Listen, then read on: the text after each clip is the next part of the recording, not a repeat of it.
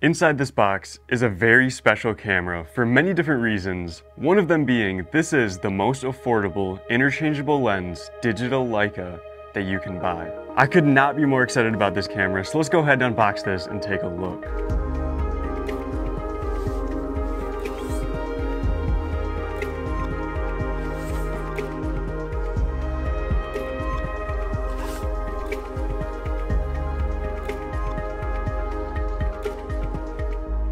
Okay, that was by far the coolest camera unboxing experience I've ever had. But if you didn't know, this is the Leica T. And so like I said earlier, this is the cheapest interchangeable lens digital Leica camera that you can purchase. And that alone is a huge selling point to this camera. That's pretty much the reason I purchased this camera. Because with the Leica T, you can get the Leica build quality, which I'll get into in just a second. It's pretty crazy. As well as the Leica colors and lens mount and everything else you get with a Leica camera like this for about $500. This one specifically I picked up used from mpb.com for $534. Now I will link that down in the description, and I'm a part of MPB's affiliate program, but this isn't sponsored by them or anything like that. And you can also pick this up used from a bunch of other places like eBay or KEH.com, or really anywhere else you can purchase used cameras from. These are kind of hard to find, but you can definitely pick these up for right around $500 used. Now I can already see some of you thinking that's a crazy amount of money to spend on a camera, and some of you are probably thinking there's no way there's a Leica for that low of a price. And I can definitely see both sides to that. However, for a Leica camera like this, especially an interchangeable lens digital Leica for $500, that's legitimately about 1/10 of the price of the popular interchangeable lens digital Leica cameras. And even most of the older Leica film cameras are well over $500, well over $1,000, $2,000 even. So really overall, for what you're getting in this package for the Leica brand, this is a pretty crazy deal. Alright, now let's take a look at what you get for a $500 Leica camera. So the Leica T was released in 2014, so that makes this a 10-year-old camera now. But honestly, if I didn't say that, and if you didn't know about this camera already, you would not believe this came out 10 years ago. This camera was so ahead of its time when it was released, which again, I'll get into in just a second. But first, I just want to throw out a few more quick specs to this camera. So first of all, it's a pretty small camera. You know, it's a little bigger than like a Sony a6000 or something like that. And in it, you get a 16 megapixel APS-C size sensor with Leica's L mount. So like I said, this is a mirrorless interchangeable lens camera, which is one of the best parts about this. And this is actually also the first ever camera released with the Leica L mount. It actually originally didn't even have that name. I believe it was the Leica T mount or something like that. And they ended up switching the name to the Leica L mount, and now it's a pretty popular lens mount. And now one of the crazy things about this camera, this entire camera was machined out of a solid block of aluminum.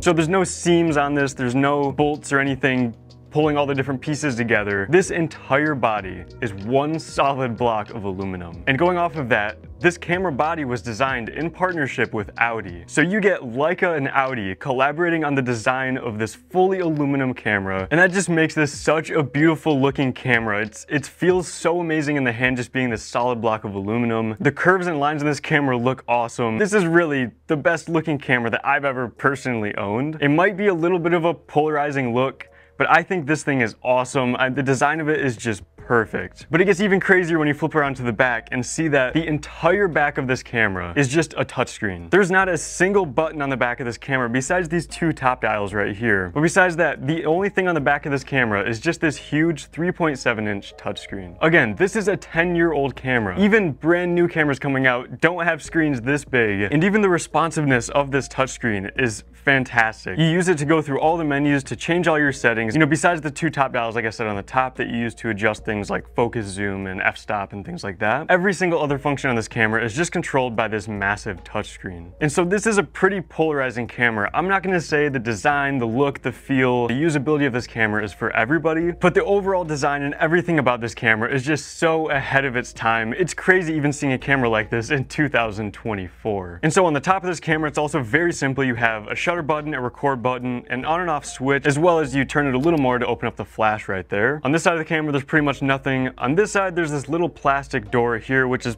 pretty much the only piece of plastic on this camera. And you get a micro USB as well as an SD card slot. However, this camera also has 16 gigabytes of internal storage. So you don't even need an SD card to use this camera, and It looks like I have 481 more photos I can take on the internal storage. So you really don't even need an SD card to operate this camera. Again, pretty much zero cameras, even in 2024, brand new cameras don't even have internal storage like this. And this comes with 16 gigabytes of just built-in storage. So if you don't have an SD card, if you forget your SD card or just don't want to use one, you're still set to go with the Leica T.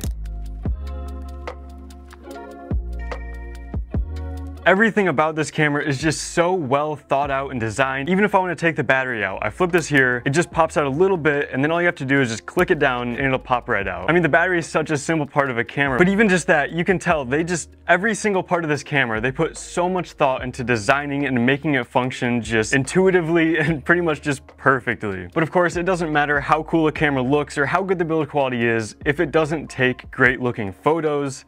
And this definitely does. You get a 16 megapixel sensor, it creates really sharp photos, it has Leica's L mount, so you can attach a bunch of different lenses. I actually picked up this TT Artisan's 25mm f2 lens for like $40 or $50 that I'm planning on pairing with this camera pretty much most of the time. I mean, the look of this lens really couldn't fit the Leica T any better. Now, hopefully you've seen some photo examples that I've taken with this by now. However, I'm planning on making a follow-up video in the next month or two after I really thoroughly use this camera and take a bunch of photos with it and really get some thoughts on what I think of this, and you know, of course have a lot more photo examples to show you. And so I'm taking this as my only camera on a trip I have next month, and I'll get a bunch of photos during that trip, so it will be a little bit until I make a follow-up on this camera, but definitely consider subscribing and staying tuned for that. And that video will be more of a review. I'll have a lot more information about this and of course a lot more photo examples to show you. But I wanted to make this video just to talk about my first ever real Leica here, as well as why this camera is just so ahead of its time. Like, you really wouldn't believe this is a 10-year-old camera,